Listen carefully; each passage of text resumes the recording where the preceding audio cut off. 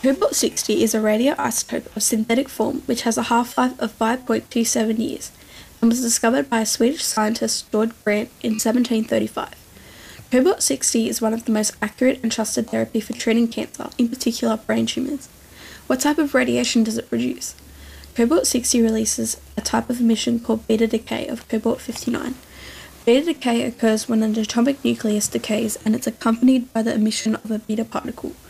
Cobalt-60 produces high-energy gamma rays, which can pose as a risk if consumed through contaminated water and food.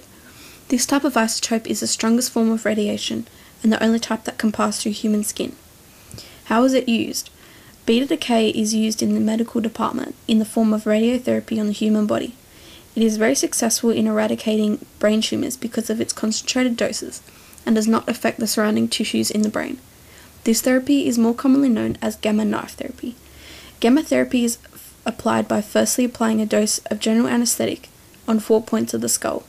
Next, a metal helmet is to be worn to keep the head in position. Then, around 200 rays of radiation is directed straight at the cancerous tumour.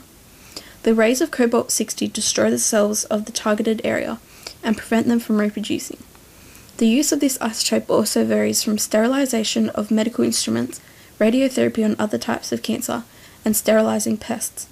This form of therapy has been used to treat tumours and other illnesses for over 60 years. The benefits of cobalt-60 therapy are significantly higher than other forms of cancer therapy, like chemotherapy and surgery. The problems are less harmful and most patients have little to no side effects. The process is quick and convenient, and the treatment takes from a few minutes to a few hours to work. And after this period, the patient is able to return home and continue their life, instead of staying in hospital. Other positive benefits include the reduced cost of treatment and the lower risk of surgery-related problems like blood loss.